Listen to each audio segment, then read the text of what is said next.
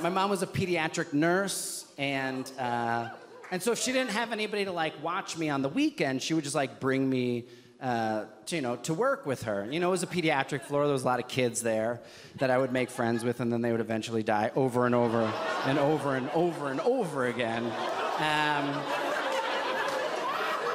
That was my life. And all the other nurses were like psyched that like, Barbara's kid is here, so they'd always give me jobs to do. My main job was delivering blood to the lab, which breaks my mind now. Like now, in order to touch blood in a hospital, you have to be in like a spacesuit, They just like, I was just like 6 years old and they just handed me a hot bag of blood. And I was like, I'm on an adventure.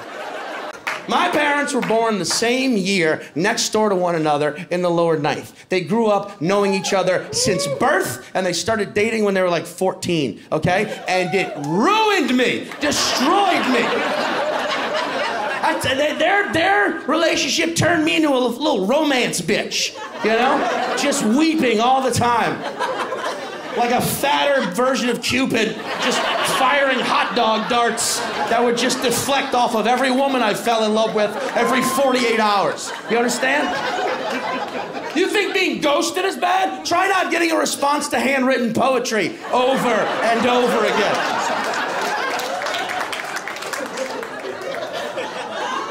What do you think has to happen in a person's life to make them want to buy eyelashes for their car?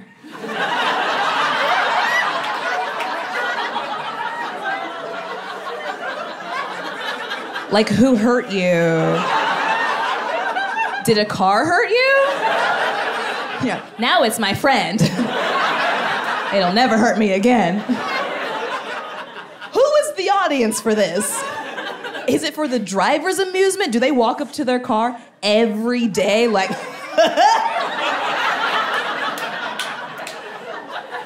Still a face.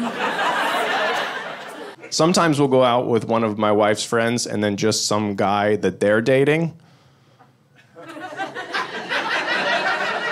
Like her friend's boyfriend. I don't know this man. I don't want to talk to this man.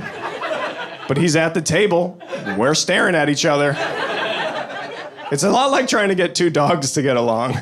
My wife's just like, Ryan, huh? Ryan, huh? That's Andrew, huh? Andrew's also a man, huh? Yeah, he's a good boy. He's a good boy. You're a good boy. Andrew's a good boy.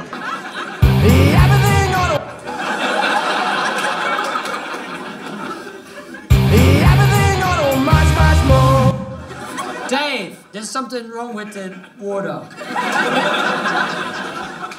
I want to be really, really confident tonight. I wish I had the confidence of one of these guys who just crosses the road whenever they want. You know these guys? They don't care about the traffic lights. They don't even care about cars. They'll give a car a smack.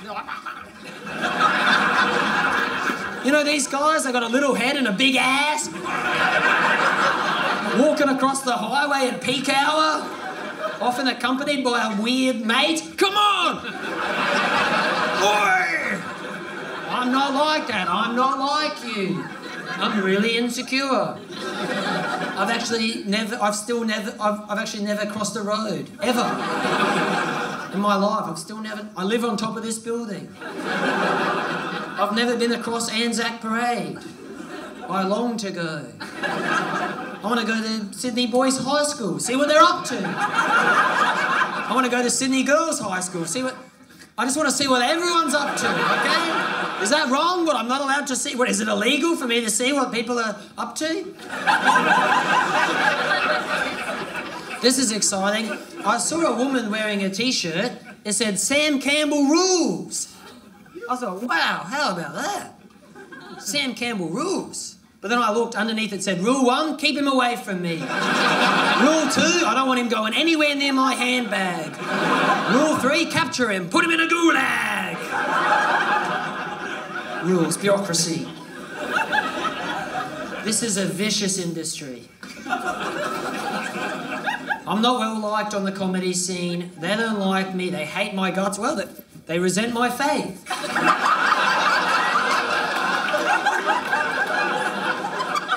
I've heard them talking about me. Yeah, these comedians think they're so cool. Cooler than the Christ child? I know what they're saying. Oh, here he comes. The God botherer. I beg your pardon? What does that even mean? God? You think I'm bothering God? If I'm bothering him so much, why did he sacrifice his only son upon the cross to forgive my every sin? I don't think I'm bothering him. I think he loves me unconditionally. God is good. God is really good. He likes me. All day I've been practicing my routines. I try out all my stuff on my guinea pig. I'm the caregiver to a beautiful little pet guinea pig. But my guinea pig only likes topical humour. My guinea pig likes topical gags. I think it's because I line its cage with newspaper. So, doing renovations on the Opera House. Got anything on that?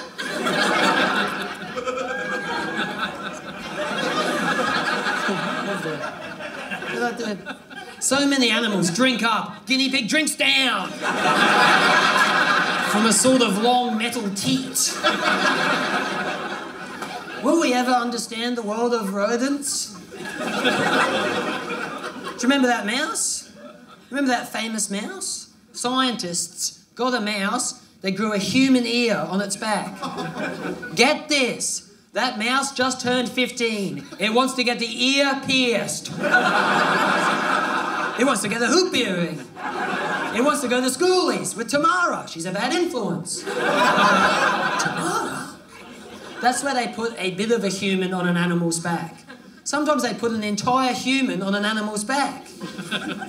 What about these jockeys? Have you seen them? Do you like them? The jockeys! I don't mind them. A lot of jockeys come to my shows.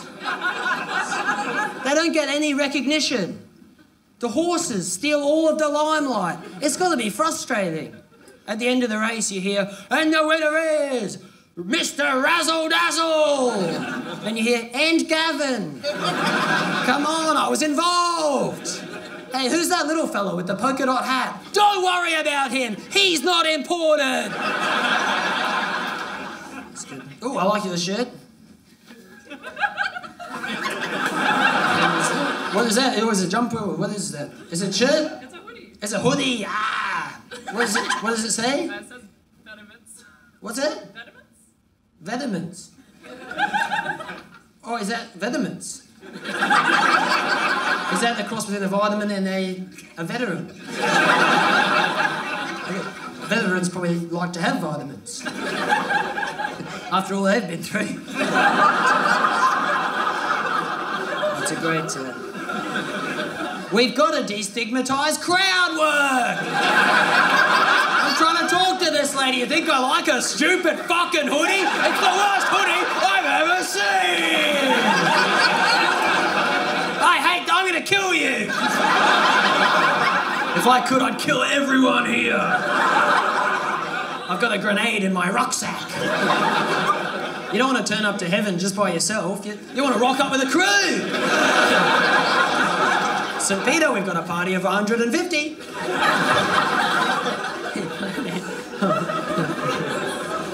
I don't know if you can tell, but I went to get a key cut this week. I needed a spare key and I did something about it.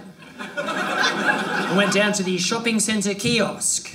A friend of mine is coming to stay from out of state. All week I was thinking, I've got to get this key cut, I need this key. I took my key off the key ring. I wanted to have it ready. I accidentally left my key on the kitchen table. I went down there, I didn't have the key. I said, I'm sorry, I forgot the key. This key cutter, it was remarkable. He said, just describe it to me. I said, well, it's very much in your classic style. Beginning at the tip of the key, it goes up, down, kind of flat lines for a while, not much going on. Up, down, then the shape. Up, down, a few nibbles, up, down, strong finish. He made this key. It was amazing. I mean, it didn't work. But the fact that he gave it a crack. It's tough being a key cutter. It's not easy cutting keys. You can't make an honest living cutting keys. You can't feed a family cutting keys. Go to a careers advisor and tell them you want to be a key cutter. They'll say, no way, it's not going to happen. Unless you also learn to repair shoes, fix watches, do custom engravings, and hang up way too many Swiss Army knives. Yeah, all right.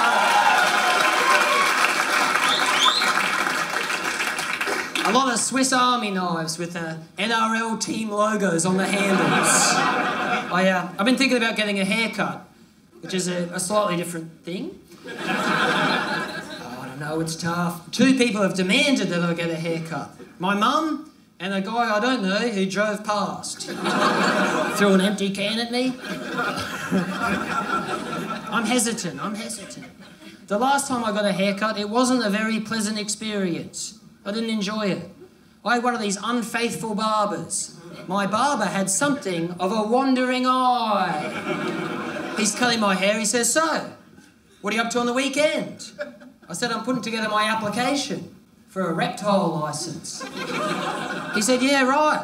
What about you? He's talking to the guy getting a haircut in the chair next to mine. That's not allowed. That's not appropriate. You talk to me. This guy, this yahoo, goes, this weekend, yeah, might be going down to the golf course. My guy says, golf? I can't believe you like golf. I myself am an avid golfer. They start talking all about golf. I said, excuse me, I exist. What are you playing at? You don't go diagonal, you go down. You're not a bishop, you're a rook. I didn't know you could feel so incredibly lonesome while someone is gently touching your head. And they wouldn't let me keep any of the hair from the floor. I said, give me some of that floor hair. They said, what do you want with the floor hair? I said, that's private. I got yelled at a show recently. This guy goes, hey, buddy, that's a trigger word. I was like, whoa, I think it's pronounced trigger. Easy there, big fella. And look, if you get upset or offended, that's cool. I'm not one of those guys. You're allowed to be offended. That's totally cool. But if you are, just shut up. You're not a hero. You're just ruining a show. Just be offended. Just let it flow through you. Just feel it, right? Yeah, don't share. We don't care. Just feel. Yeah. We all have thoughts. I might want to sleep with your girlfriend. I just hold it in. I don't say it. Yeah, just feel it. We're so obsessed with words now. It kind of shows how good we have it. We've got to focus on words, Like in the 70s, it was all about actions. Like if you want to show you're brave in the 70s, you had to jump over 12 buses on a motorcycle. Now I see a guy make an off-color joke at the office. I'm like, that guy's fucking fearless. Holy shit. Wow. Yeah, I don't know. People take things so seriously. I guess they got to show you their personality by yelling at you about stuff that bothers them. I don't know. I don't mean any of this stuff. I'm just saying words in a certain order to elicit laughter. People try to figure me out through my act. It's all jokes. I told an abortion joke recently, and a woman approached me. She was like, hey, that's very insensitive. I've had an abortion. You shouldn't tell jokes like that. I was like, whoa, hey, sorry. I just told a joke. I think what you did was much worse.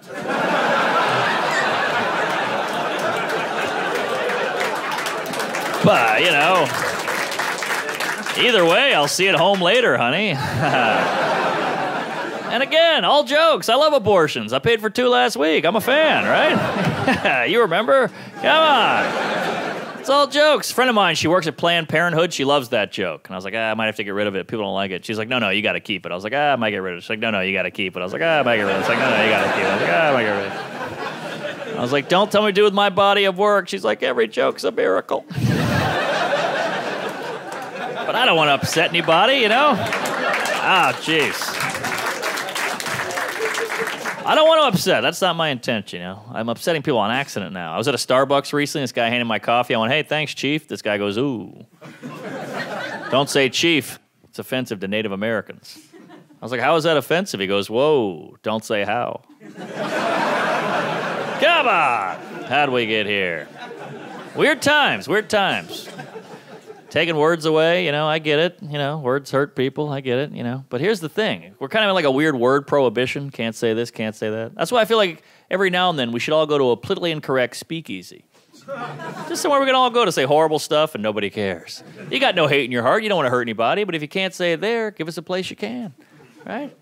You go down some creaky stairs, you bang on a big steel door, the guy's like, what's the password? Retarded. Get in here! All right.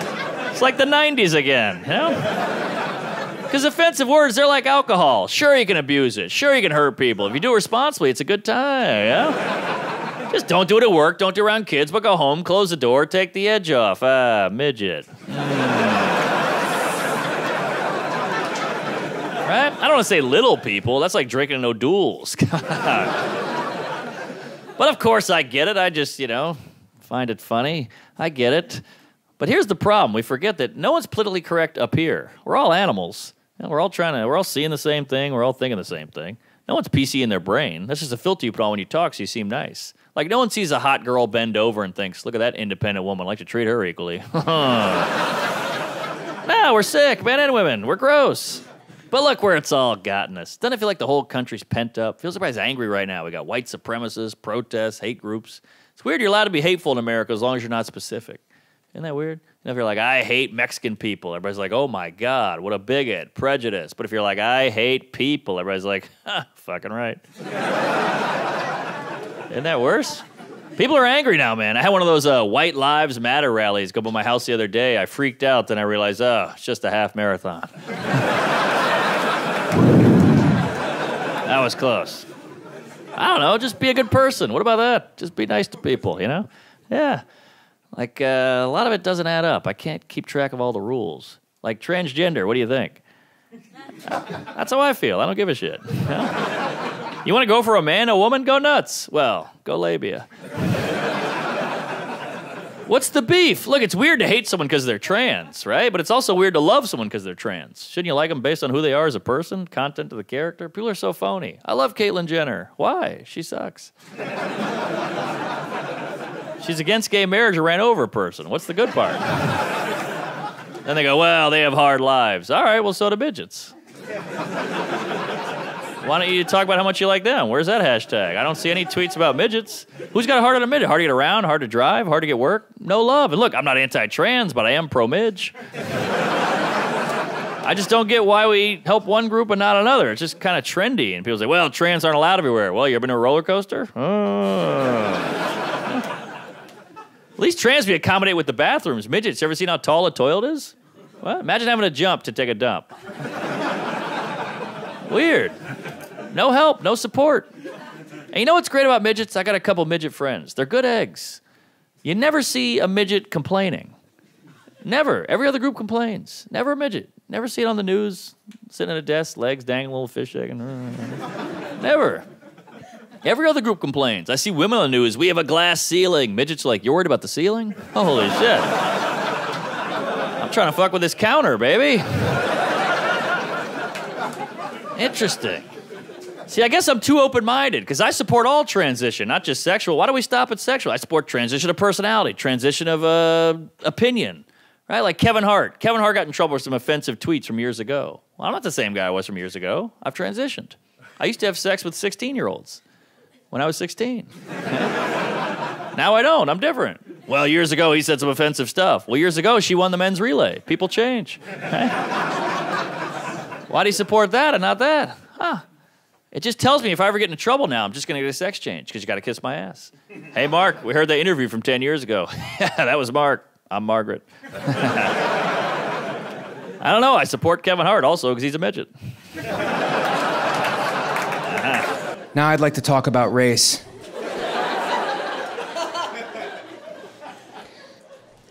I'm a straight white, and I'm coming out of the closet straight white. I don't know if we have a closet. We have more of a wine cellar. But sometimes, admittedly, I only see things from my straight white perspective. For example, I went to Aruba before the dark times without my significant partner, which is what Twitter makes me call my girlfriend now. And I needed somebody to rub sunblock on me. And I know what you're thinking, that's a straight white problem.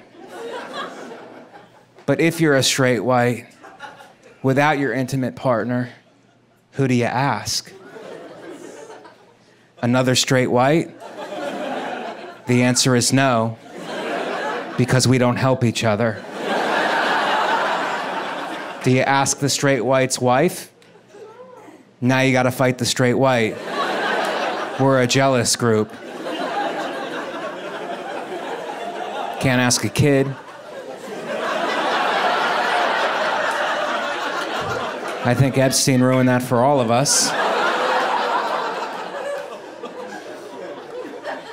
I asked my friend who's an African-American woman, I'm like, will you please rub sunblock on me? She goes, sunblock, Michael, is racist.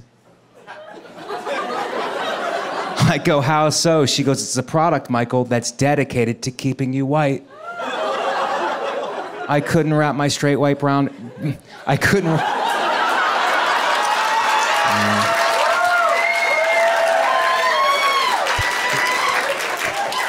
I couldn't wrap my straight white brain around it. And then she goes, and you could tell the level of racism by the SPF. SPF 5 is a little bit racist. SPF 40 is Nazi strength. She goes, give me one reason I should rub this sunblock on you, Michael. One reason. I go, melanoma? That was her name, Melanoma Jenkins.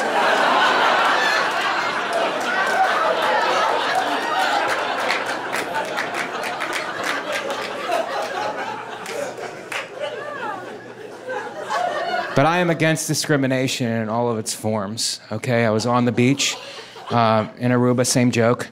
And there's these children building a sandcastle, so I examined it very carefully because I'm a thoughtful person. And then I kicked it over with tears in their eyes. They were like, sir, why?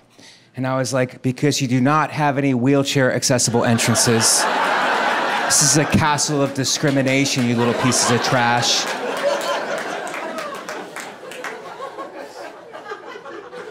And I told that joke to an audience full of people in wheelchairs, and they actually gave it a standing ovation. So you guys have a lot of work to do. But to be honest, guys, with what's going on today, I just kind of do whatever fits my own narrative. Like I have a white friend who goes, standardized testing is racist. And I actually agree with that because I do not do well on my SATs. So I go, yeah, I agree. He goes, it doesn't apply to you, Mike, because you're a straight white. I go, it does apply to me. If the test is racist and I'm not a racist, I'm not going to do well on it. I go, what did you get on the SATs? He goes, 1580. I missed one question. I go, good job, Hitler.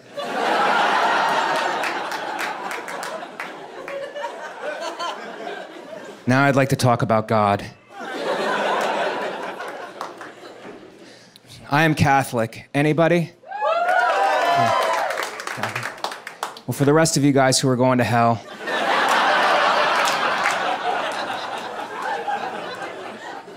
when you're Catholic, what you do is you go to church, you light a candle, and you say a prayer. But I'm a very competitive Catholic, so before I light my candle, I blow everybody else's candle out. So I don't want God getting confused between the nonsense prayers and the ones that are very important. I think even if you're an atheist, you have to admire Jesus as a historical figure. You know, I think he was great, and I don't think he deserved his death, you know? All he did was, cure leprosy, wash people's feet, and just like multiply loaves of bread and turn water into wine. I mean, the guy was a walking after party, basically. And he did not deserve his death, you know? And you know who else didn't deserve their deaths? The guys who were crucified next to Jesus. They were criminals. They were horse thieves. I'm not gonna stand up here and tell you guys that stealing a horse is the right thing to do. It's not. But it's not crucifixion wrong. Even for Roman times, that's a bit harsh. That's why in the Bible, there's so many letters to the Romans. People were writing in, dear Romans, how about you stop crucifying people for class 3 misdemeanors? You ever hear of community service, Romans? Or house arrest? Now, the story goes there's a bitter horse thief and a contrite horse thief, and we're all supposed to be like the contrite horse thief and ask for forgiveness. But I actually understand the bitter horse thief. The bitter horse thief had a lot to be bitter about because he's being crucified with Jesus, who has a huge following, even at that time, you know? So Jesus got all the headlines, and Jesus got all the merch. Let's face it. I've never been wearing a cross and had someone come up to me and go, "Which guy was that? Was that the horse thief?"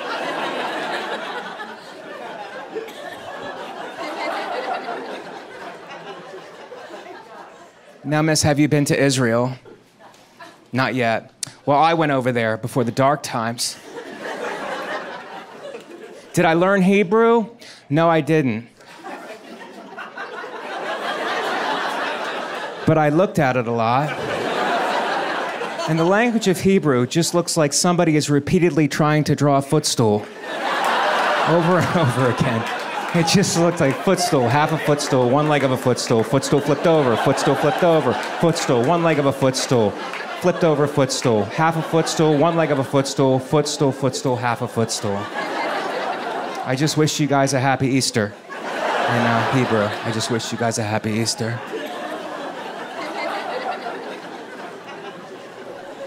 I think Jesus had a bad lawyer. Because it was after his trial, you know, and he's waiting for the verdict, and his lawyer comes back and goes, "I have some good news and I have some bad news.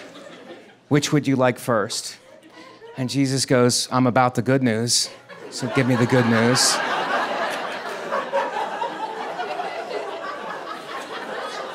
And the lawyer goes, "They've decided on crucifixion." And Jesus goes, "That's the good news? What's the bad news?" The lawyer goes, "The bad news is the Romans have a union, and the union has a contract with the state to perform the crucifixion. But they do not have a contract with the state to carry the cross to the crucifixion site."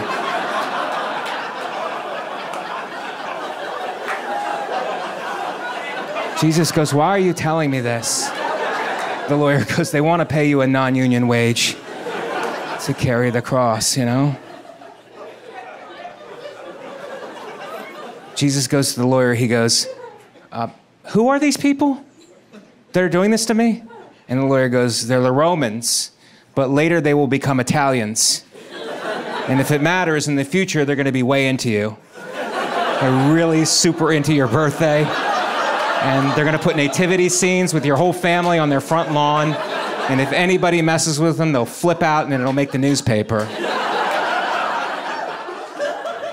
And Jesus goes, "Italians, huh? Well, how about this? Everybody in their ethnicity, all the men in their ethnicity have hair on their back for the rest of eternity.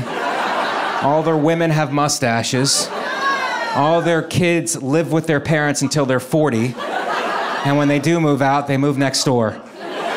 How's that? Is that fun? Tell them it's from the King of the Jews." Here's another thing that starts happening to women as we get older.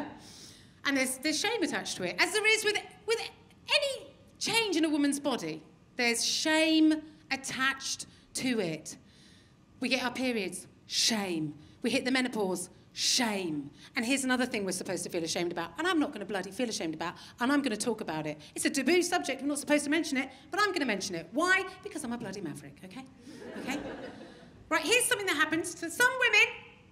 Okay, as we hit our 40s, 50s, as we hit the menopause, we wake up one morning, and out of the blue, we've got a little cheeky beard, okay? We've got ourselves a little goatee. Now listen, it's not, do you know, and it's not even a beard that we could be fucking proud of, yeah?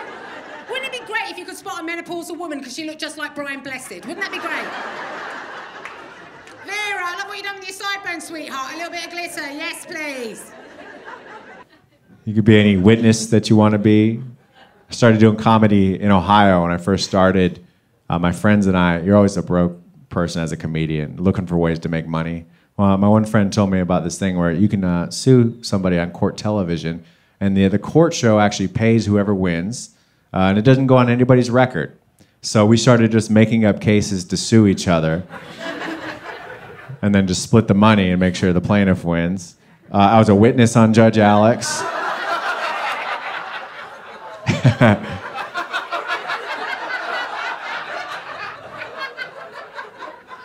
My team won, and I'm glad we won because I needed the money at the time.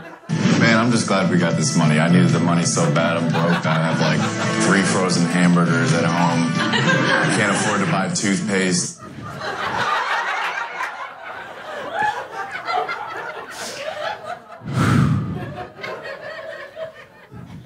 You could be any plaintiff that you want to be. I was on Judge Joe Brown as a plaintiff. You can be any defendant that you want to be. I was on Judge Alex again as a defendant. I went a few years later. I used my middle name to slip past the producers.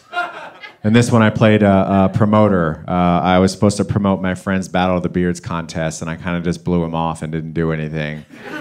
And when I got to court, I really didn't have much of a defense at all either. And Judge Alex was not impressed with me. To me, I just think communication was failed. Communication was failed? I agree. What does that even mean? I don't know. I just think it was just a misunderstanding, and I don't understand why it's got to be like this. How much weed do you smoke?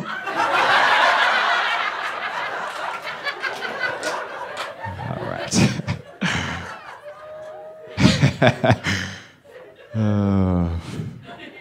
You could be any journalist that you want to be. This is a company called Monet. They're a multi-level marketing company, AKA a pyramid scheme, where the only people who make money that work for them are the people at the top of the pyramid, all the executives. Everyone else just ends up wasting a bunch of time or losing money, actually. In addition to being one of these companies, they're also been known for making people lose their hair.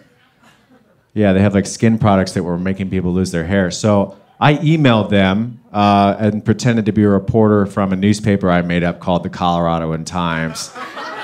Signed, my name is Jackie Jones. I emailed them a meme I made of their CEO. I photoshopped him bald and said, if you like the Vin Diesel look, you should try our hair products because they'll make you bald.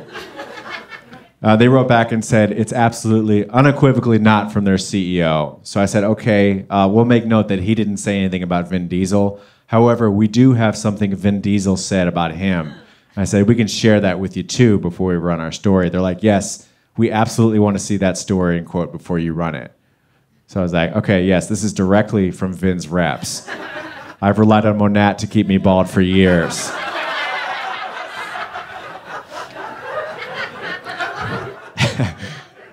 So after this email, the next email I got was from their lawyers. And they sent me a multi-page demand letter. It mentioned Vin Diesel like 6 times. And they said that you can tell it's not their CEO by a simple Google search. They said if Jackie or the Coloradoan Times publishes this, they'll take swift legal action. And then they gave me a deadline to confirm that I won't publish this. And then they said if you have any questions or want to address this issue further, please contact us or have your attorney do so. So I had my attorney do so.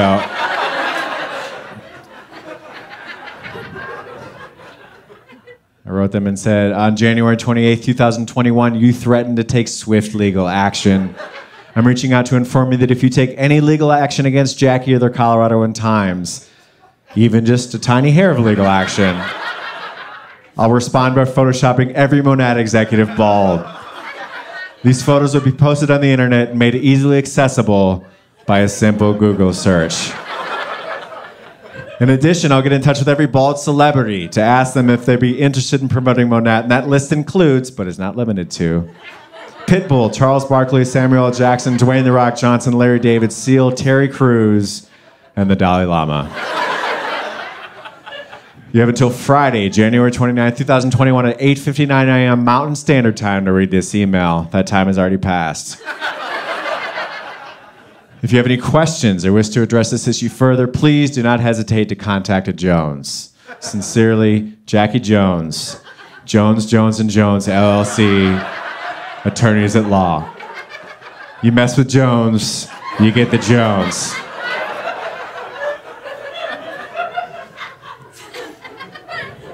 So I shared this online, and someone saw it, I guess, and then they sent me a link to a Zoom party that all of the executives, all the people at the top of the pyramid at Monat were having together. So I joined as Trey Angle, and it got a little awkward in there. And I see one face I don't recognize. Who is Mr. Angle? Hey, I'm Trey.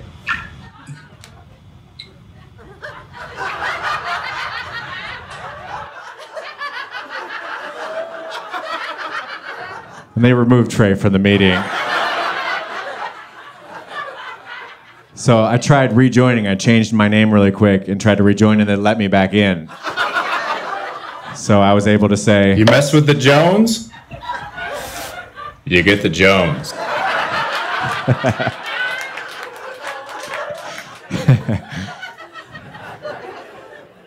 you could be anything.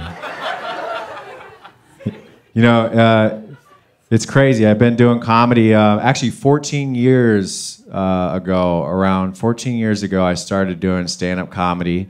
And then, yeah, thanks. Then I started pretending to be other people, all these things. And I've always wanted to be a professional stand-up comedian. That was the thing I wanted to be the most. So by pretending to be all these things, eventually I think I did become the thing I wanted to be most. And that's because all of you are here. Yeah. Thank you. You validated me. I made it. I made it. I don't know. You know how procreation works, right? No. You know that there's like a million sperm that go swimming towards that one egg, competing to see which one can fertilize that egg. Yeah. I am amazed that yours won. Yeah.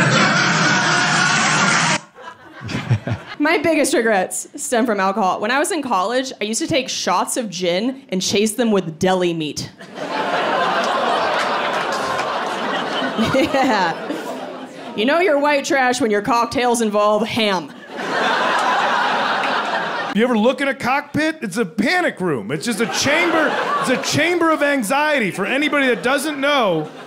And they know all the buttons, all the switches. They know what to do. The windshield, that's arbitrary. That's for us. If a pilot sees something wrong out the windshield, we're dead. We're already dead. Like nobody's gonna get on a plane without a windshield. That's for you guys to feel all right. If something's going wrong out there, we're fucked, man. We're straight up fucked. I'll tell you that. At the beginning, they get in there and just know. They're like, every switch, like, don't die, don't die, don't die. Will not die. We won't die here. Won't die if I do that. Better not die, better not die, better not die. Oh, here's the big old good luck lever. We need that. Don't die. Shit, almost. If I didn't do this, we would have definitely died. Fuck, thank God. Don't die. And here we go, not dying. And then we all just hung over, shuffling off like the landing was a little choppy. I don't know. I feel like we know each other well enough to tell you all about my parents' divorce. Listen, if you thought this was the product of a happy home, you need to readjust your expectations, all right? They finished the process of getting divorced when I was about 15, 16 years old, and I was very surprised because I always thought divorce was some rich people shit. I heard my parents were splitting up, and my reaction was, wow, the family's doing better than I thought. You two can get divorced, but you can't get me a PlayStation. I see how it is. This is... And if anything, my life got a lot easier after they got divorced, really, because I'm the eldest kid in the house. I have two little sisters, so I'd be the one mediating their fights very often. And after they split up, they could only fight over text message, so I got to be like a diplomat during the Cold War, just relaying messages between these two assholes. Like, hey, Russia, can you not call America a dumb bitch before noon? That's my mother you're talking to.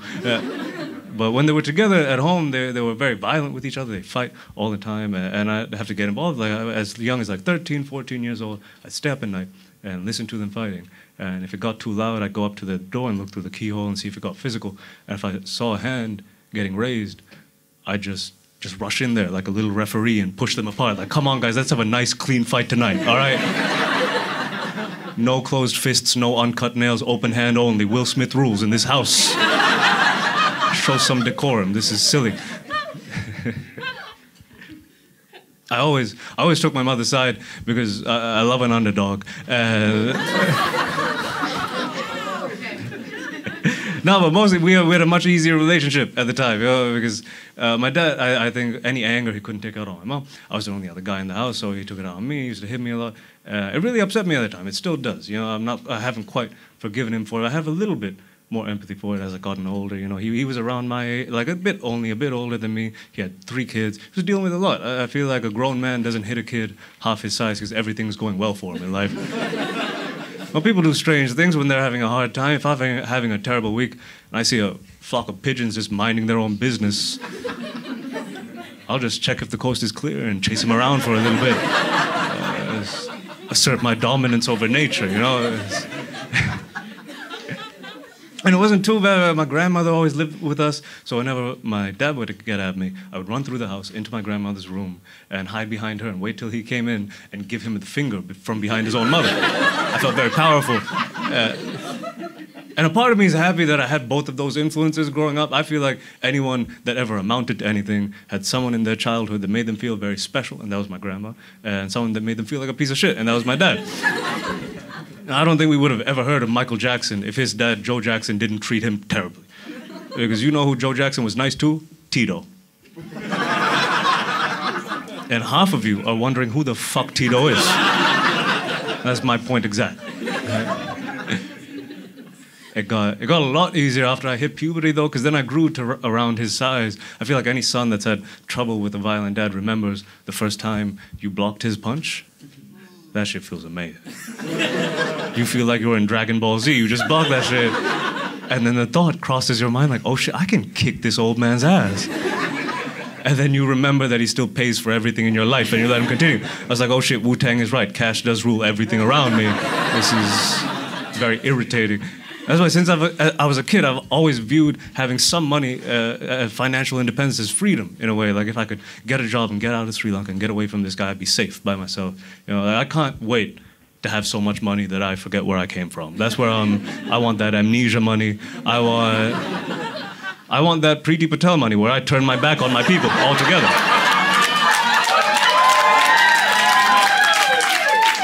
Strange thing to clap for, but all right. No, really, because people say they have principles, but everybody's got a price. If I'm being completely honest, mine is not that high. So you throw me a few grand, I'll go to the beach and kick back refugee boats myself. Like, not today, you broke motherfuckers. These are my white people. I got here first, finders keepers. This is... I told you not to clap. This is... Yeah, the first place I left Sri Lanka for, I went to medical school in Malaysia. I went to medical school because since I was a kid, I've always been very passionate about financial stability. Why else would you do this terrible profession? Yeah, I learned that at a very young age. I feel like it's unavoidable growing up in Sri Lanka. You learn at a very young age to dream practically, like aim lower. I remember when I was a kid, I'd want to do dumb things, what I thought was dumb at the time. I told my parents once that I want to be a chef, and they looked at me and said, as far as the world is concerned, boy, you're a cook. And that sounds very harsh in a way, but I really feel like they were protecting me. I really do. And just to iterate their point, my dad sat me down and put on Ratatouille for me, which I thought was a beautiful, uplifting film. But he was like, no, really, really watch this. This film takes place in Paris, a city full of immigrants, just like you're going to be when you leave home. And who got the job? A French rodent, all right? This is where you stand. Why did he get it? Because he knew the owner's son. This is what you're up against.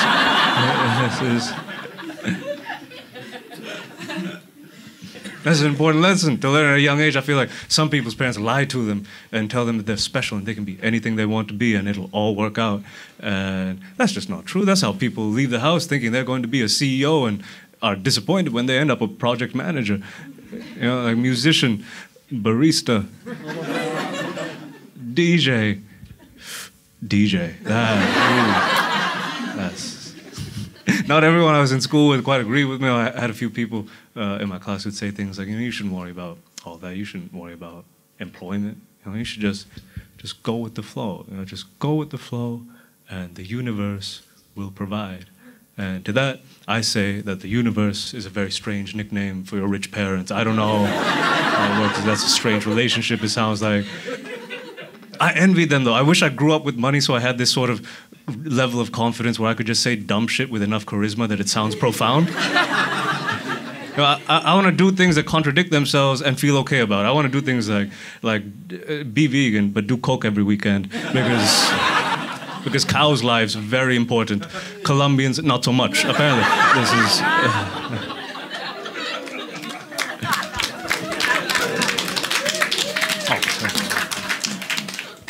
These are the same sorts of people that say things like money won't solve all your problems. Money won't. This is some shit that only someone that has always had money would say. Because if you've been broke, you know that at a certain level of brokenness, money solves literally all of your problems, 100% of them. So I went to medical school. It's a very strange situation. It was Newcastle University in the UK set up this very sketchy twinning campus in Malaysia. And I remember them advertising it in Sri Lanka, and the banners read, "First world education at a third world price." And I was like, oh shit, that's my whole vibe. This was meant to be. There's a lot of things in life you should try to get as much bang for your buck as possible. A medical education, not one of them. I went there and it really felt like this place was everyone's last resort. The students and the teachers included. Just to confirm, we had this very weird-looking lecturer. His name was Dr. Adi Bagus. You can do this after the show if you want. We Googled his name just to see what the qualification, how legitimate these people that were teaching us were. And his qualifications came up further down the page. But the first thing that showed up when we Googled his name was an article saying that he was on the run from the Indonesian government for swindling sugarcane farmers. All right, this is some low-level crime bullshit. He passed away recently of a heart attack. I was very surprised because diabetes would have made much more sense. He was a weird guy. It was strange. Like it made sense that a scumbag like that would be doing medicine, though, at the time. Because I went into medicine thinking that it's good people that become doctors, and this is just not true. Good people do things like teaching and social work and nursing even. Doctors are just the most competitive assholes in every school that decide to congregate later in life. This is professional sports for virgins. That's what it is. I went to this place. It was in Malaysia. Malaysia was a very interesting place to go to school. It was a very conservative country, even more so than Sri Lanka. It's not great to begin with. I met the bravest people I've known in my entire life in Malaysia. I met gay Malaysians because it's illegal to be gay in Malaysia. It's illegal for them just to be who they are, which is the most gangster shit I have heard in my entire life. I had friends that walked around every day like, nah, I don't commit crimes. I am a crime. What you gonna fucking do? That's an intense individual. That's a lot to deal with on a day-to-day basis. I had a friend, his name was Ozzy. So Malaysia is on the border with Singapore. So every weekend, he would take 3-4 hour bus rides into Singapore just to be able to meet people, have relationships, live a normal life, as he should. It was amazing, the confidence on this guy, just trafficking his penis across state lines. It was wild. Just risking going to jail to get some dick. It was amazing. And he was so confident, even if he got caught, he would have done great in jail. He would make a sitcom about his life, call it Rainbow is the New Black. I'd watch the fuck out of it. It would be amazing. I wouldn't fare nearly as well in incarceration. My only hope of surviving in that environment would be to get a little hat and be everyone's spiritual leader. Just go around saying things like, nah, my brother, the real prison is in your mind.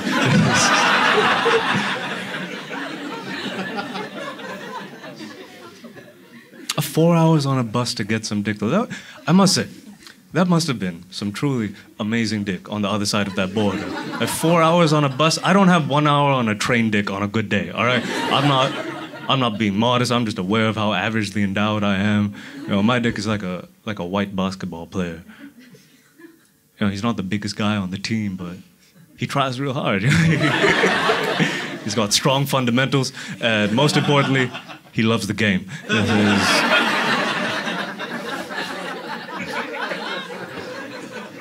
That is your one dick joke for the evening, people. He was from a very conservative family, my friend. So now that he was away from home, he'd just say the wildest things, completely out of context. I think just because he felt free to do so for the first time. Like, we'd be having dinner together as a group, and he'd just randomly say something like, you know, I like Chinese boys because their little dicks don't hurt my asshole. And that was a lot. I didn't know how to take that. Like, is it homophobic if I think that's racist? What are the rules in this situation? How does this work exactly?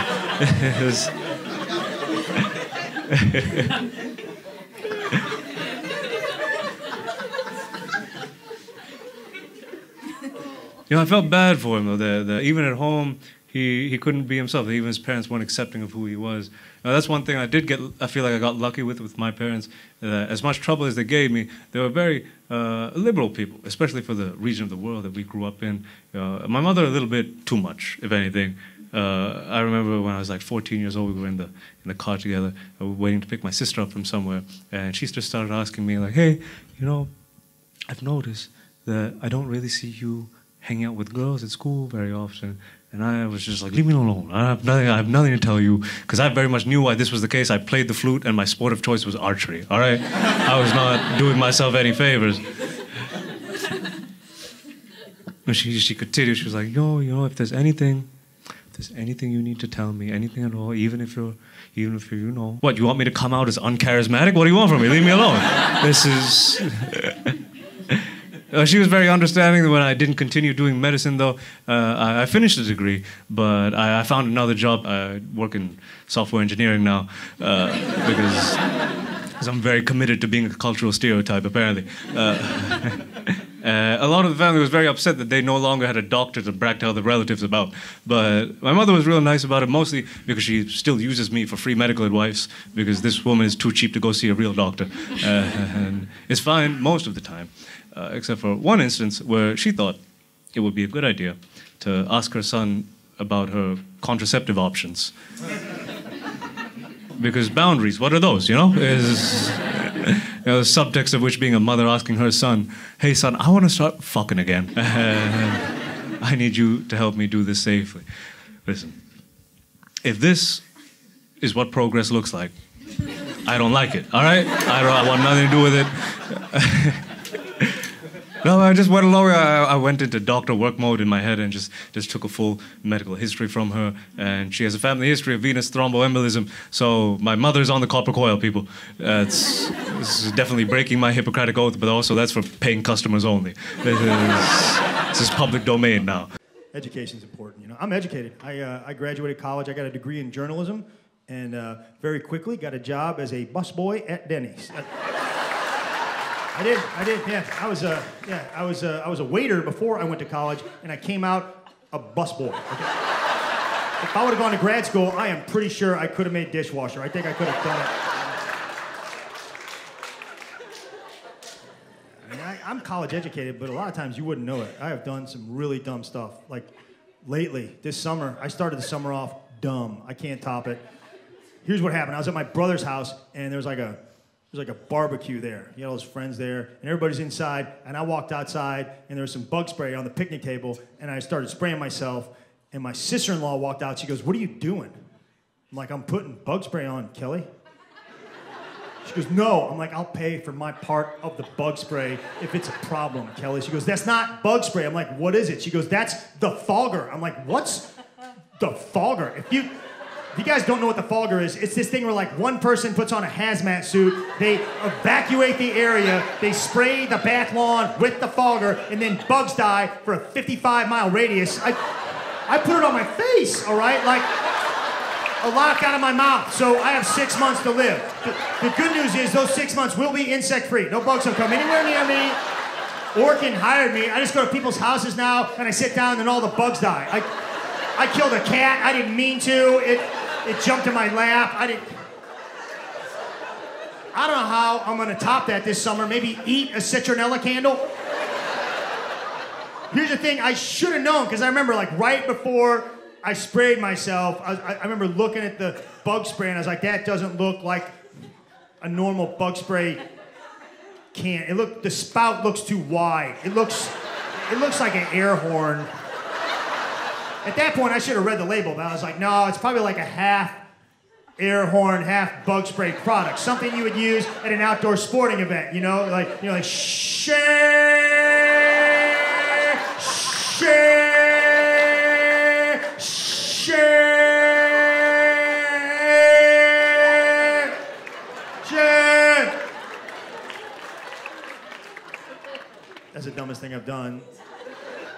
Now, the dumbest thing I said, I was at my friend's house, and I was in the bathroom, and there was this painting in the bathroom, and in the bottom left-hand corner, it had these pencil markings. It said 23/100. That means that's the 23rd print that they made of that painting in a series of 100. The people at the party had to tell me that, because I walked outside and I said, hey, I like that painting in your bathroom.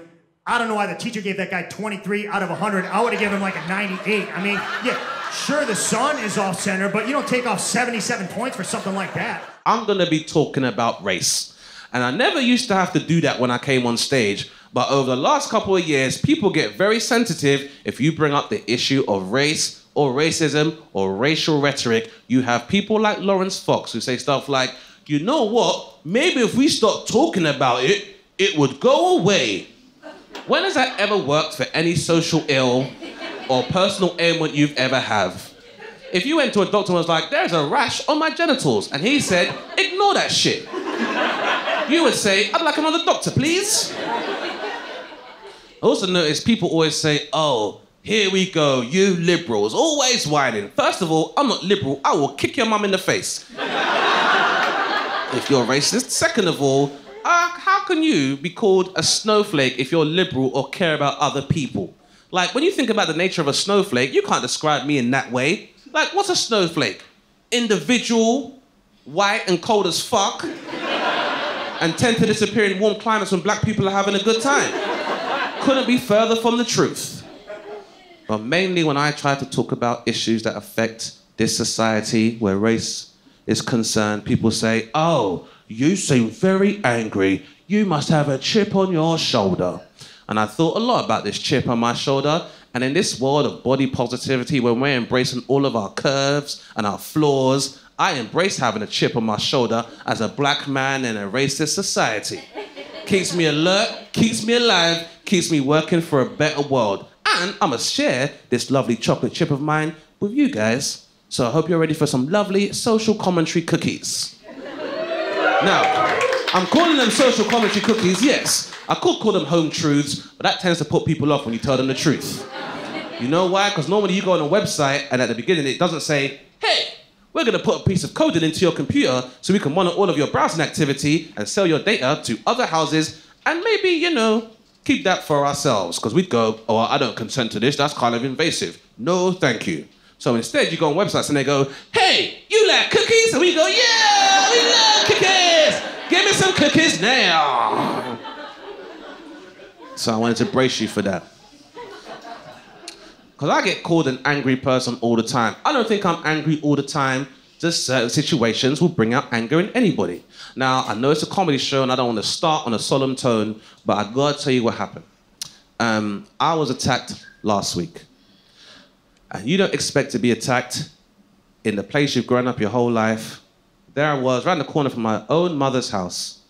And she lives in a leafy suburb. I did not expect this to happen, but something or someone hits the back of my head, and before I could think, I've got a warm, wet liquid trickling down the back of my neck. And I thought, please don't be what I think it is. But there we were, a pigeon shit on me. Has this ever happened to anybody else?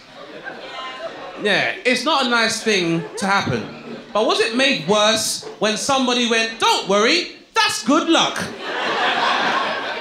I'm sorry, when did feces and fortune become bedfellows? There's nothing lucky about shit. In fact, shit is the opposite of luck. When you're not lucky, you go, oh shit. Now, we can test this theory. Anyone here ever bought a lottery ticket or a scratch card? Yeah, hoping to be lucky? Yeah, but you didn't wipe your bum with it before the numbers came out. Because there's nothing lucky about shit. Nothing lucky about being shat on. Now, I want to make sure we've made the distinction between the words shit and shat, because those carry two very different meanings. Because if someone says to you, hey, I shit in your house. You'd be like, okay, bit too much information. You can just say I go into the toilet. Anyway, that's fine. I hope you've washed your hands. But if someone says, hey, I shat in your house, there's a feeling it's still there. Now you gotta buy a new rug and get some new friends. So anyway, this pigeon shit on me, I was pissed off. And I decided to declare war on this pigeon and all of its kind. But then I thought, what a hypocrite. You can't blame an entire group or community for the actions of an individual. I'm not Liam Neeson or a Metropolitan Police officer. So, can't do that. So, I thought the best thing to do would be to empathize and think about myself as a pigeon. And when I thought about it, you know what? Pigeons have a rough time in our society. Some of you might remember that pigeons used to exchange messages during the war. You know, when people ate licorice still. And they would exchange messages between the Allies, helping us to defeat the Nazis. I say defeat, making a move to America, but the point is that pigeons helped out. Now, pigeons live like war veterans. They got limbs missing, no access to healthcare, they're homeless, congregating under bridges. It's tough when you're a pigeon. Not only that, when you're a pigeon, you're considered a second-class citizen to your white counterpart, the dove. Did you even know that doves are just white pigeons? And they get all the good songs, all for the wings of a dove. When doves cry, there's no good pigeon songs. Black people are like, there's one pigeon song, it's not positive. And speaking from personal experience, when you've contributed to the infrastructure of a society and that society turns around and neglects your efforts, sometimes you gotta do wild shit so people pay attention. Maybe that's why that pigeon shot on me. And then when he went back to the Black Birds Matter rallies, they had a conversation about it. Because I assume all the black birds kind of get together. One of the more radical birds takes the stage. We'll call him Falcon X. And no one else is doing bird Pan-Africanist puns. Shut up. So anyway, Falcon X comes on stage and he's like, this is some bullshit. I'ma keep shitting on them until they stop eating our eggs. Then one of the more moderate pigeons, we'll call him Martin Luther King, he's like, not all human beings are bad. Sometimes when you go to the park, they will give you breadcrumbs. And he's like, they also take breadcrumbs and they roll our legs in that and they fucking eat it. What are you talking about, mine? Like, even the fact that we call pigeons flying rats, which is a derogatory term only to the black urban pigeons, mind you. Because when it comes to rats, there's also iniquity there. When you're a white rat, I'm not saying your life is perfect, but it could be worse. You get to work in a lab, free cosmetics, healthcare, exercise in a maze. When you're a black rat, what do you get? Blamed for the plague. Or if you're a brown rat, you gotta do youth work in a sewer teaching turtles kung fu and shit. That's no kind of life. Doesn't just happen on land either. This shit is taking place in the sea too. Some of you will be familiar with the species Orcus orca, known in documentaries as the blackfish, but more commonly known as a killer whale. All these fish in the sea, and the predominantly black one is called a killer. Is that fair? Why can't they be called sea pandas? I'm just saying that killer whales look more like pandas than sea lions look like lions. Like, think about how we revere and look at lions. King of the savannah plains. Even lion kings. There's no sea lion king, because they don't look like a fucking lion. Can you imagine the first time a kid was told they was gonna meet an underwater lion? How disappointing that would have been.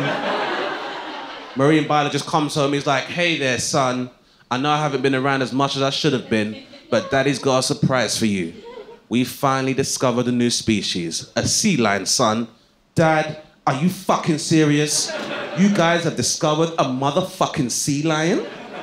I don't really care for your language, son, but yeah, that's my fault for not being there, I guess.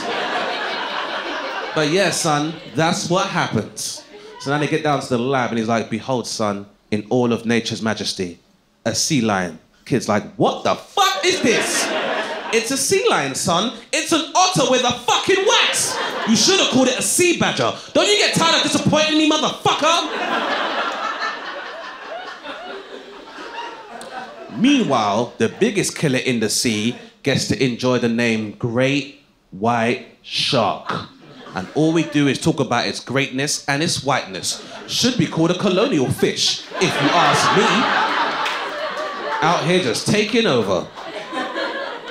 So when David Attenborough's on Blue Planet, he's like, since ancient times, the great white shark has been one of history's greatest hunters and most efficient killers. But we want to know, what's its secret? Oh, I know. Privilege! Now you can tell me, guys, did that seem kind of angry? Yeah, a little bit? Well, that's fine. Some of you say yes, some of you say no. Well, I'll put that down to the fact that rarely do black people in our community get to explore the entirety of our emotional spectrum. It's not just from 0 to anger all the time. There's a sliding scale. Also, just because we raise our voices doesn't mean we're angry.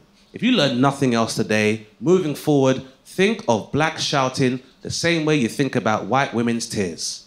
In that sometimes when we do it, we're in a good mood. And also, sometimes it's the only recourse of action you have for people to pay attention to your needs. And finally, black people and white women telling us to calm down does not help. Yeah. So now you have that understanding, let me give you an idea of the sliding scale. We all get angry sometimes. And I don't go from 0 to 10, it's a scale. So like 1 for me would be like, you know when you go into a room in the dark, or you're not looking, and you stub your toe on some furniture, but it's so painful, you're like, someone is trying to kill me in my own home. Because once I went into my nephew's bedroom, he had a Buzz Lightyear on the floor, I stepped on it, and I was so angry, I was like, I wish this was Toy Story and you could come to life, because I'd fucking kill you, Buzz. Right. To show you halfway up the scale, I have a condition called misphonia. It means certain sounds make me very sensitive, like snoring or loud chewing. And I'm telling you this because I had to move out of my housemate's flat. I was living with a housemate, I had to find my own flat because this guy would make so much noise when he was eating because he refused to go to the dentist. I would fantasize about slitting his throat so he could bleed out all over the table. Now, be honest with me, guys. Does that seem kind of dramatic?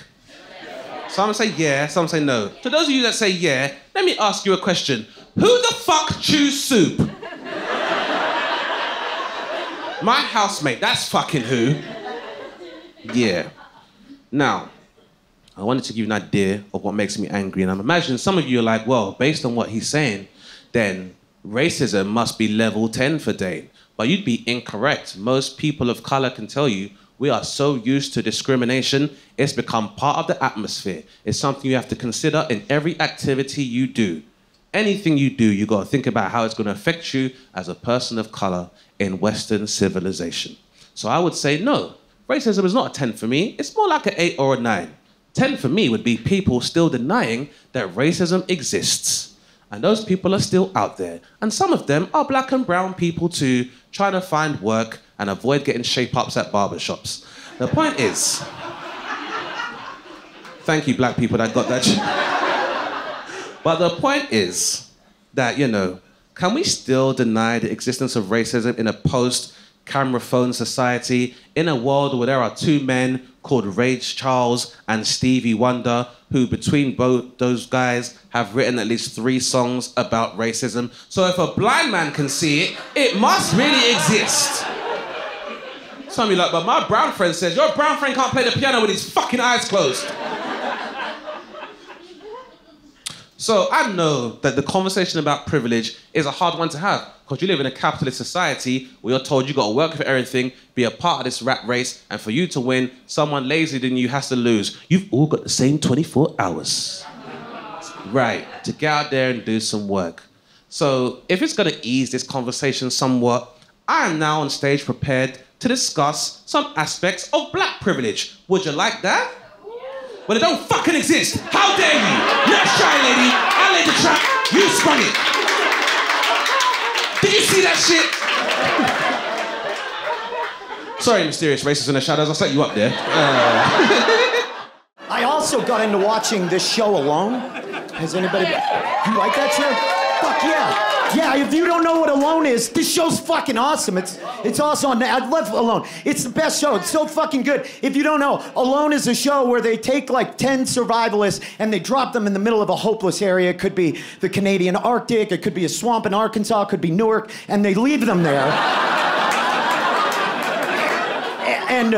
And then they have to like survive as long as they can, building their own huts and hunting their own food and everything. It's amazing. It's basically the Great British Baking Show, but for people with outstanding warrants. Like it's for criminals, like hideaways and whatnot. It's awesome. My favorite part about this show is that they go like in the intro they go, "Alone, our contestants must live as primitive man did." And they're right. Ooh, boy, they nailed it. Yeah. It's exactly like Primitive Man. If Primitive Man were given a small porn productions allotment of camera equipment to drag through the woods with them, 10 survival items of their choosing to start with, and a satellite phone with a panic button that summons a boat filled with antibiotics and rescue workers that whisks them away to a Denny's at the first sign of trouble. But aside from that, it is the Paleolithic period out there. Just those minute little details. I love these shows. Like, I've watched every season of Naked and Afraid. I've watched all of, I love shows like Project Alaska and stuff like that. But I realized it's because I'm a nature cuck. Like, legitimately a nature cuck.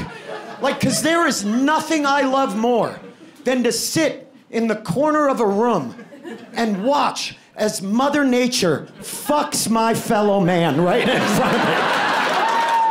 I love to watch it. I just sit there and I'm like, yeah, fuck him real good, Mother Nature.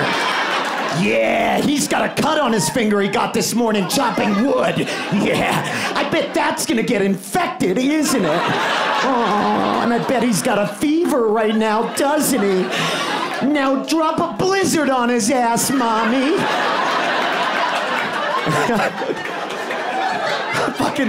I love this shit. It makes me so happy. Just so good. I love all of this stuff. I just think it is so funny that people believe that it is this childlike level of delusion to believe that we can go back to primitive living. There are 7 billion of us on the planet, 330 million Americans. We cannot agree on everything or anything at all. And you think we can go back to the most primitive and difficult way of living? You're crazy. I love when people say they're paleo, because it's code. Whenever a buddy is like, yo, I went paleo, I'm like, oh, I know what you mean. You mean you don't want to eat tomatoes or listen to women. That's what you mean. That's all you mean. Like, paleo people are like, all they mean is they're just like, yeah, bro, I'm paleo now. Yeah, I'm paleo, I do it. That's the craziest. The Paleolithic period was like 2 million years long. It extended over such a long and vast time span and area. There were so many different, and the best part is, paleo people take it as, I get to eat meat 3 meals a day. That's basically what it means. Do you know now that they think that hunting for big game was a mating ritual because it was so fruitless? That was such a difficult thing to do. Big game was very difficult to come by. Most people just foraged for everything. That's why just once I want to hear somebody go, we went paleo, whole family. And they actually went Paleolithic. Like, they're like, yeah, whole family went paleo. Great, so you're having bison with every meal now? No. Most of my protein is coming from spiders that I dig out of the corner of the shed. And I'm getting a fair amount of my greens that grow up as dandelions around the walkway. I'm not gonna lie to you, I've had a urinary tract infection for the last 3 straight months. And 7 of our first 10 kids died in childbirth. It's not easy, I'll tell you that. It's not easy, it's a sacrifice. That's why I'm 3 feet 7 inches tall. Fucking dumbasses. We're this tall because of corn. Corn did this. And not the band. That would be sweet. God, if the band Korn was responsible for our development, you know, or whatever.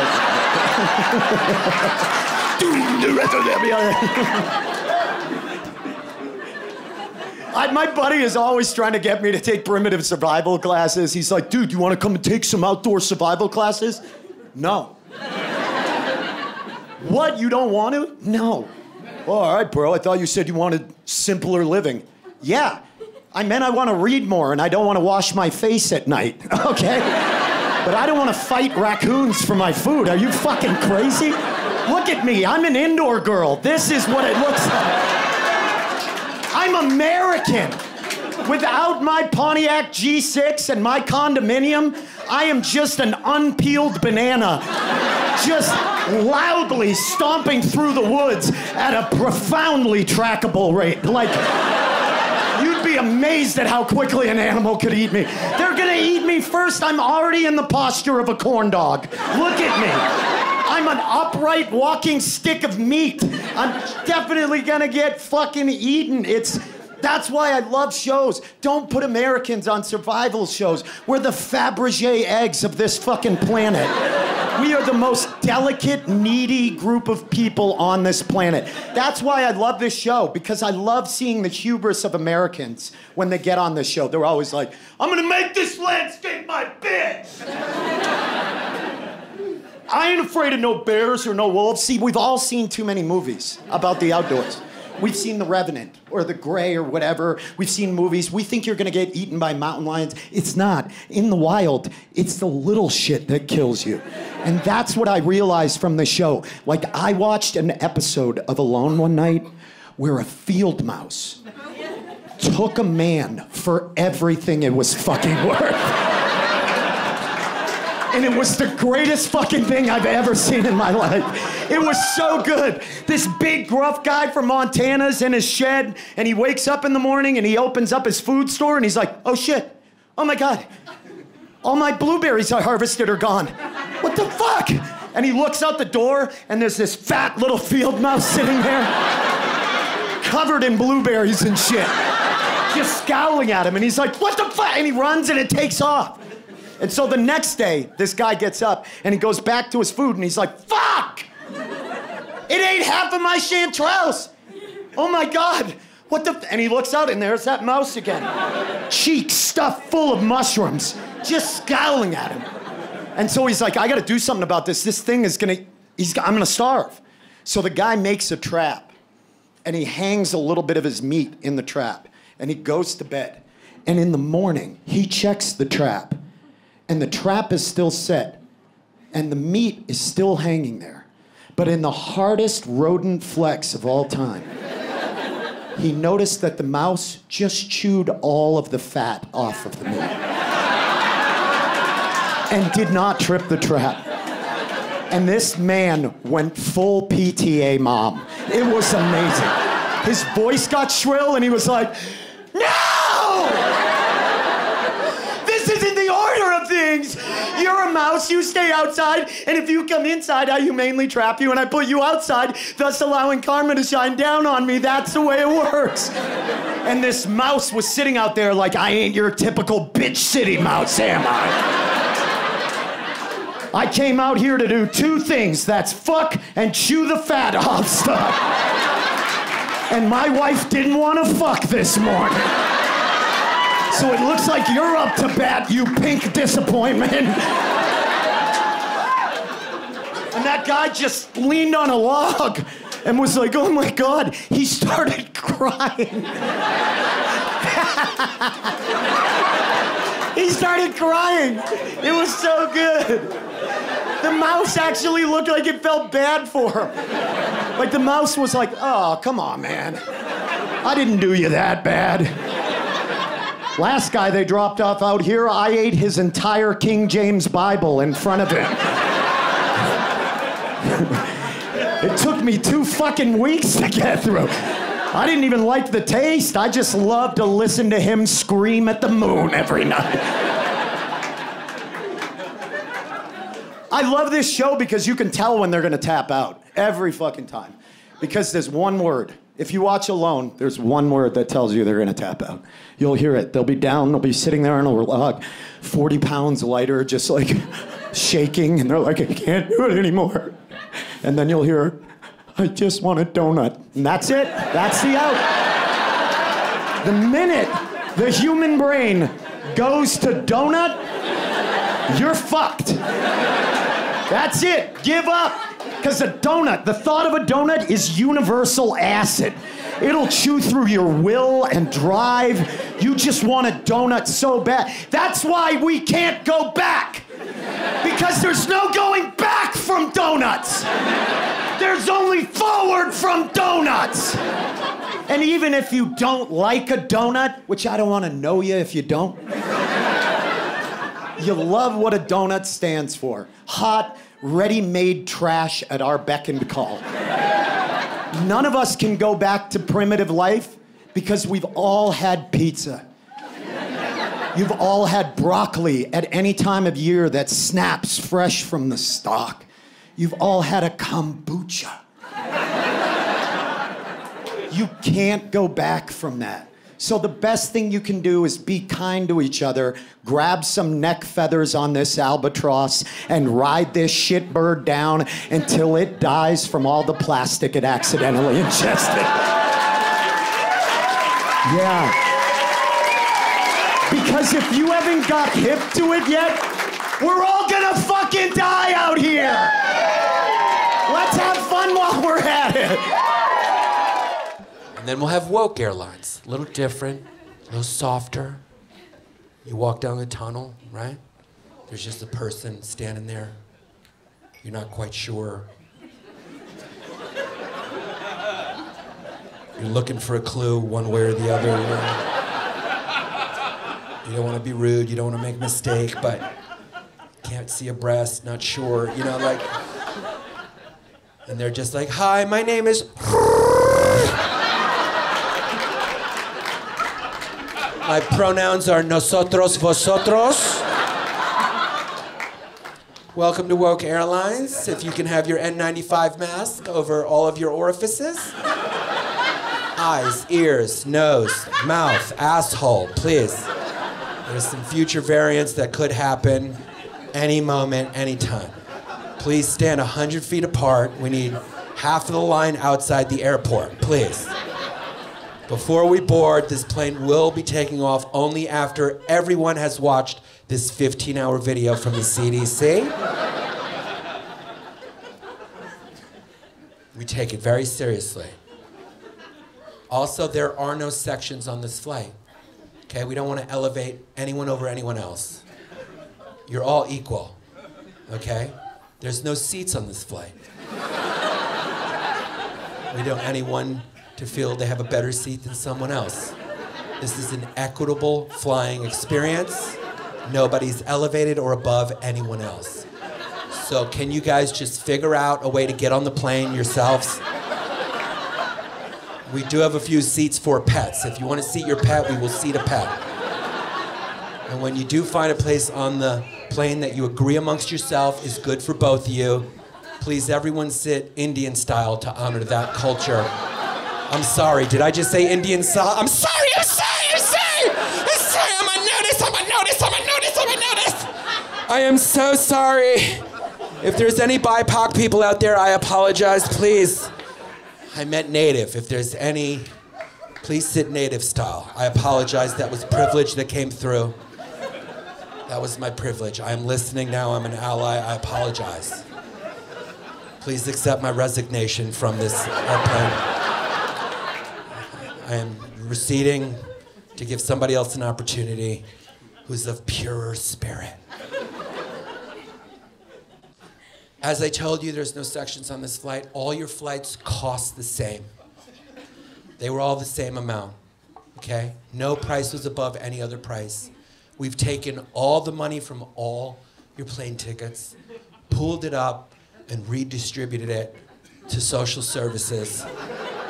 So this is actually our last flight. We're going out of business, but please hashtag you were here and how good you felt about it. Making a difference. We have 86 bathrooms on this flight.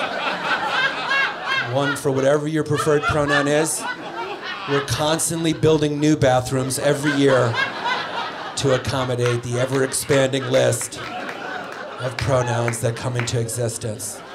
We have he, him, she, her, vosotros, nosotros, they, them, their, those, he, ha, zubi, newbie. If we have not built your preferred pronoun bathroom yet, we do have these temporary, non-binary diapers you can go in until that bathroom is constructed. Our entertainment for this flight will just be checking in on AOC's Instagram live feed. And we only have one rule for this flight, and I'm sorry, it applies to you, sir. There are no straight white men allowed on this flight. Beat it. You might want to go down to the next terminal to Nazi Airlines. I thought I was gonna be like a millionaire trillionaire. Because I'm like, you know what they need to do? They need to put a snap here.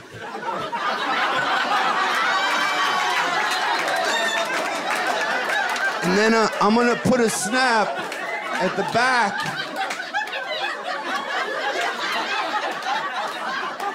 If I could just find a way to snap these two together, I'm gonna be I was like, oh man. Come out of the bathroom, tell my wife that story. I'm like, I just invented this thing. It's gonna be a button. I'm gonna snap it. It's gonna like that. We're gonna be millionaires. My wife goes, did you date anybody in the 80s? Nothing's ever enough for America. There is an American flag on the moon. There is an American flag on the moon. If there's one thing in life that can't be claimed, surely it's the moon. But no, moon's American. Makes sense. Of course the moon's American. It's white, it's round. It's inexplicably involved in women's reproductive organs. It makes sense. And so I have like 4 old dude male comic friends who I swear to God are nice enough guys. But they have recently said to me that you can't even flirt anymore, man. You can't even flirt. You talk to a woman, she thinks you're harassing her. And I have this to say. Are you sure you're flirting? Because I've never flirted in my life. I am married, but not because of any interpersonal skills, right? I'm married because of online dating. Online dating is the last bastion of you can go somewhere and look at each other and both of you go, well, I would make out with that. Would you make out with this? And then you move forward from there. And that's why I'm married. Prior to internet dating, I had 2 ways of hitting on guys, and one of them was stone cold sober. If I liked a guy, I would stand next to him for years. Absolutely never successful. Second way, I'd get liquored up. I'd go to the bar. I'd walk up to any promising dude and go, this needs a tune-up. You want in? Neither one of those is flirting. One of them is harassment. Right here. How do we know? How do we know? Because of how the men would respond. That's how we know. Almost all of them said, ew, no. And then some of them said, sure? We then proceeded to have what can only be called consensual but regrettable sex. I don't know if you've had much regrettable consensual sex, but it's mediocre, my friends. It wasn't great. The only thing I ever did with it was we used a condom. Big fan of the condom. The youngest of 6, can't possibly be dropping babies around this country. And of course, the clap. But it was weird. Sometimes men would say, a fella might say, I don't want to use a condom. Doesn't feel as good. I don't want to use a condom. And then I would say back, does it feel better than not any sex at all? Those are your 2 options. And then we would then proceed to have sex with a condom because we had both already settled, you guys.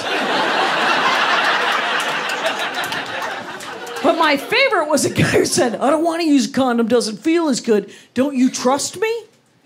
No. We went 35 minutes to go to bowling alley. I trust you not to kill me in the next 7 to 11 minutes.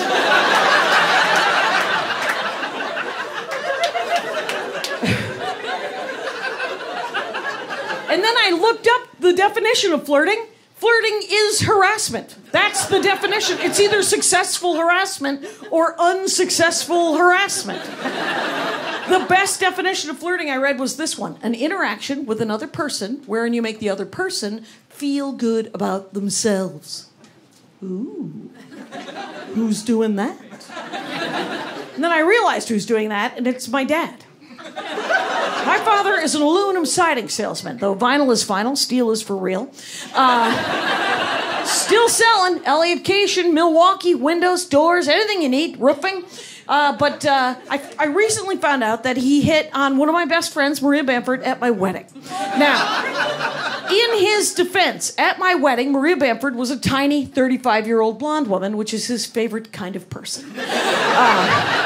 But she told me this, and I was like, I'm so sorry. And she said, don't be sorry. He didn't touch me. He didn't even say anything weird. I just got the impression that he thought I was pretty. I was like, that's that crazy definition of flirting. How did he do it? She goes, I have no idea.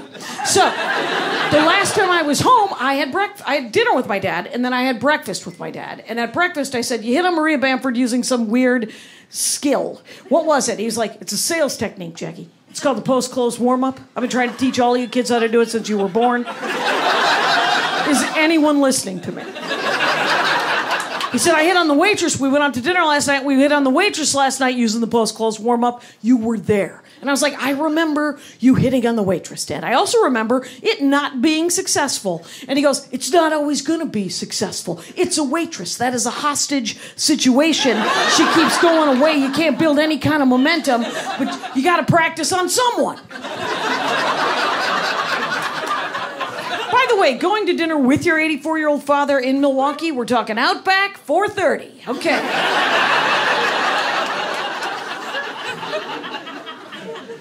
The waitress came to the table. My father looked at the waitress and said, you are very good looking. You look very familiar. Are you an actress?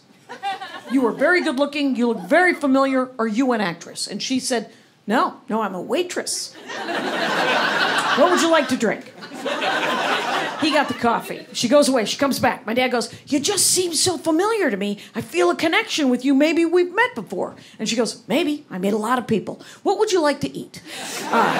He got the steak. She goes away. She comes back at the end of the meal. My father goes, well, it's been very nice meeting you. I hope I see you around again. And she goes, maybe. Here's the bill. Now, there are 3 beats to this thing. The first beat you say in a non-threatening general way, well played. Nice work. Second beat, you say, I feel a connection with you. I'm kind of sorry we've never met before. Third beat, my dad's like, very important. Third beat, you gotta let it go. Gotta let it go. You give it a shot. You say, well, it's been very nice meeting you. I hope I see you around again. If she's interested, she will talk more to you. You will start another round, and eventually, you will sell that woman windows.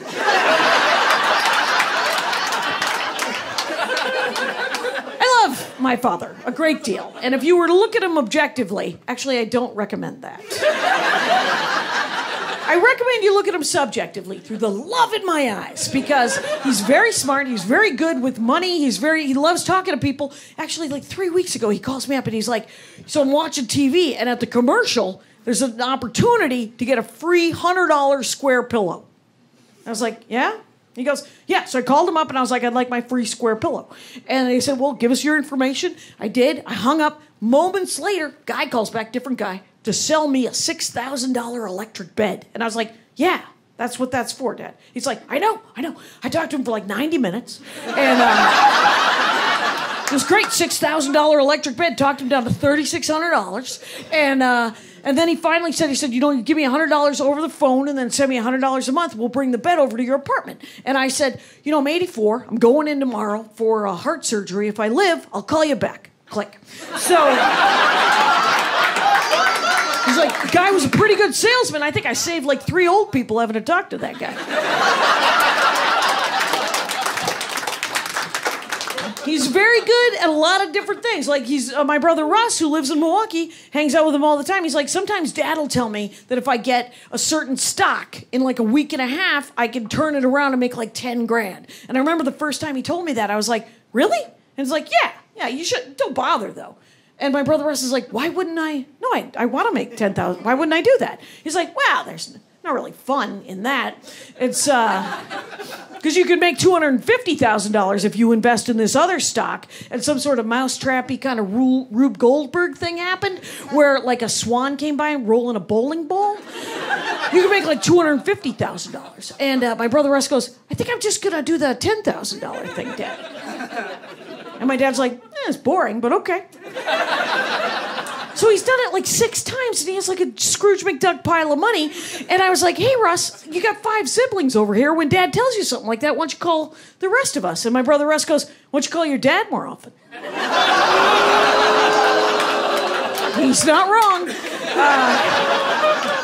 I did call my dad not long ago, and I was talking to him, and I said, I was just making conversation. And I said, I turned down a gig. And he goes, you just turned it down. And I said, yeah, didn't want to do it, Dad. And he goes, what was the first thing I taught you?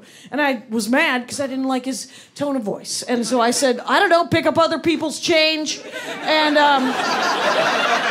he became very angry since he's never said that. He said, no, the first thing I taught you all was never say no without a number. And I was like, that does sound familiar. What the heck does it mean? He goes, you don't say no. You say, I'd love to do that. I'm going to need, and then you pick a giant number.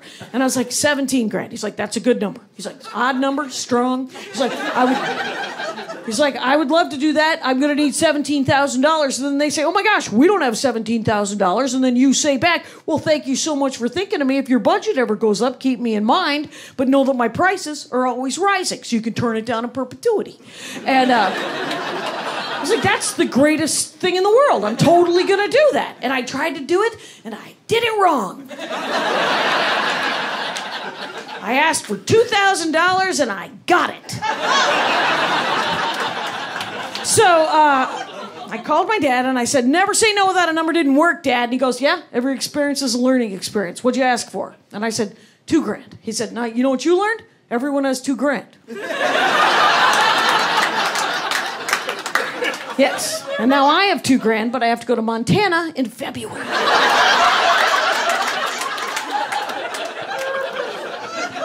My dad is very much an old school capitalist, right? He thinks that there are tools on the table. You either use them or they get used against you.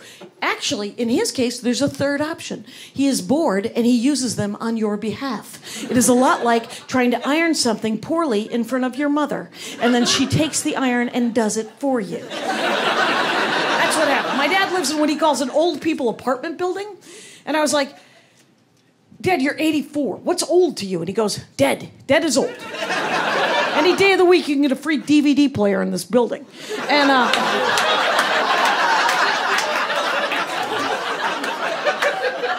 he says, okay, so I'm walking by the common area, and inside the common area, there's an old guy, like 94, 95 years old. He had just gotten out of the hospital. He had just had surgery, and he has Medicare. He has secondary insurance, but he was kind of freaking out. He was almost crying because he had gotten 2 more bills, one from the hospital, one from the surgeon, for more money, for like 30 grand, 35 grand, and he was really upset. My dad pauses, and he goes, can you believe people think they got to pay hospital bills?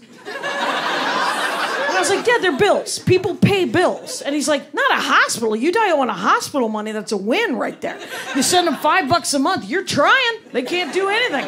Can't put a lien on anything or garnish your wages. And if that hospital gets any kind of federal funding, they have to do a certain amount of sliding fee scale billing. They don't want to give you the paperwork, but eventually, I'm like, pardon me, Mr. Incredible, while I take notes and tell several hundred people in Minnesota. You ever see The Incredibles? The most heroic moment of The Incredibles was when that guy finds that paperwork for that old lady. And the rest of the movie, quite nice. But that movie, heroic. Okay. My dad says, I can't handle it. So I go in and I tell the guy, I'm like, get the bills, get your checkbook, we'll come into my apartment, we'll take care of this. So they go back into my dad's apartment, and then my dad gets to call the hospital billing. Fun! It's his favorite thing. So he calls the hospital billing, and he's talking to this woman. It's like, I'm talking to this woman, and I was like, so my buddy owes you $17,000. I'm sitting next to him. You're never going to see this money.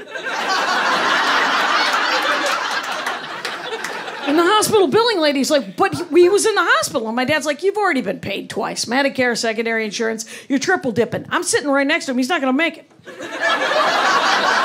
barely sitting up. He was in the hospital just a minute ago. Did you know that? The woman goes, he's not going to make it? Well, could he give us like $600 over the phone with a routing number and then we'll write it off? And my dad's like, yeah, we could totally do that. So they give him a routing number and they hang up. And my dad goes, now we're going to go talk to the surgeon. He's right here in Milwaukee. I'll drive. Lincoln Town Car, 99. They get into the car at around 4:30 in the afternoon on a Thursday. They drive to the surgeon's office. And my dad Goes into the surgeon's office. He goes up to the receptionist and says, my buddy owes you 15 grand. He's here. He's got his checkbook. We'd love to talk to the surgeon. The receptionist is like, please come and sit down. So it's 5 to 5 on a Thursday. And my dad is like, starts in with the surgeon. He's like, yeah, you're never going to see this money. Look at this guy.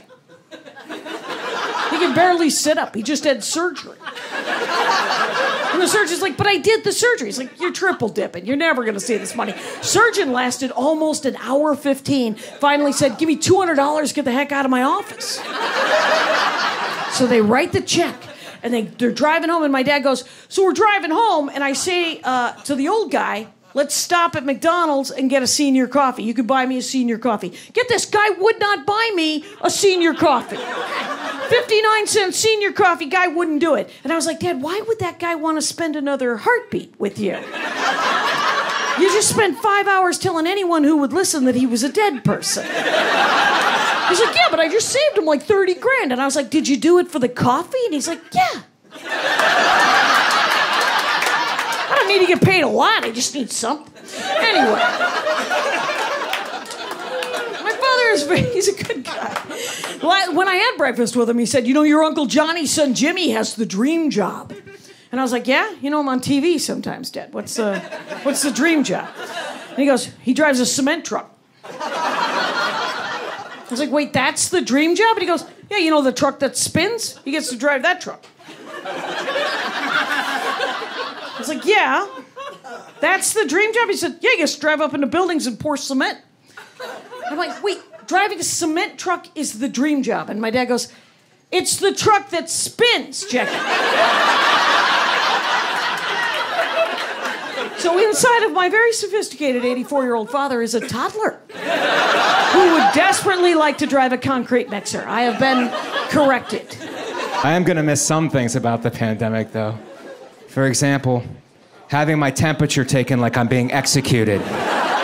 Remember that at the restaurants? You want to see our menu? You want to see our menu, don't you, huh? You want to look at our specials? It's aggressive, you know? I didn't feel safe. I started carrying my own thermometer around with me for protection. That's my Second Amendment. That's my Second Amendment. I got the right. So they'd be like, you want to see our menu? I'd be like, what's up now, dog? How you doing? No, you need to give me your email. No, I'll take your email in case I have to track you like a little baby wolf.